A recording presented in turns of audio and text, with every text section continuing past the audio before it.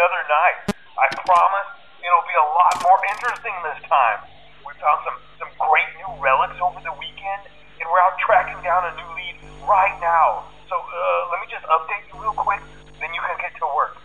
Like, the attraction opens in like a week, so we have to make sure everything works and nothing catches on fire. When the place opens, people will come in at the opposite end of the building and work their way toward you, then past you and out the exit. Hello? Yeah, you've officially become part of the attraction.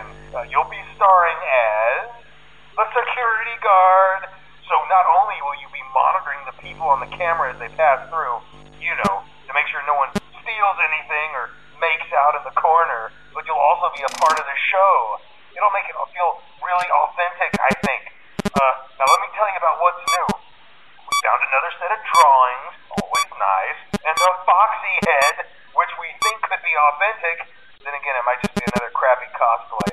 And we found a desk fan, very old school, metal though. So watch the fingers. Right now the place is basically just, flashing lights and spooky props. I honestly thought we'd have more by now. If we don't have something really cool by next week, then we may have to suit you up in a furry suit and make you walk around saying, boo. But, like I said, we're trying to track down a good lead right now. Some guy who helped design one of the buildings says it was like an extra room that got boarded up, or something like that. So we're going to take a peek and see what we can find. For now, just get comfortable with the new setup.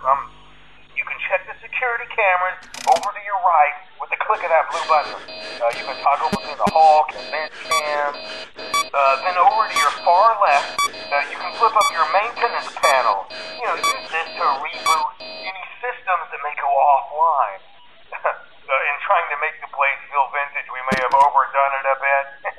Some of this equipment is barely functional. Yeah, I wasn't joking about the fire. That's a real risk. The most important thing you want to watch for is the ventilation.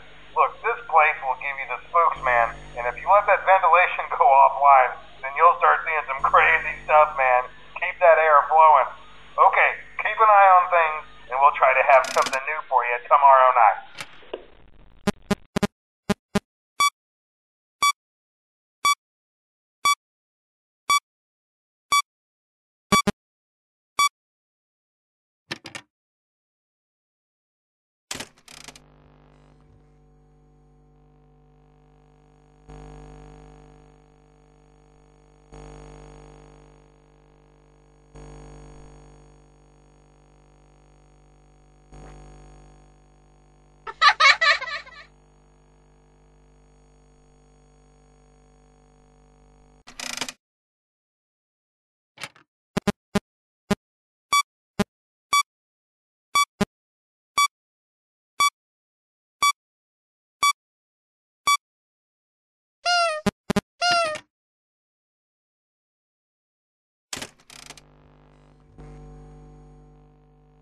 Hi.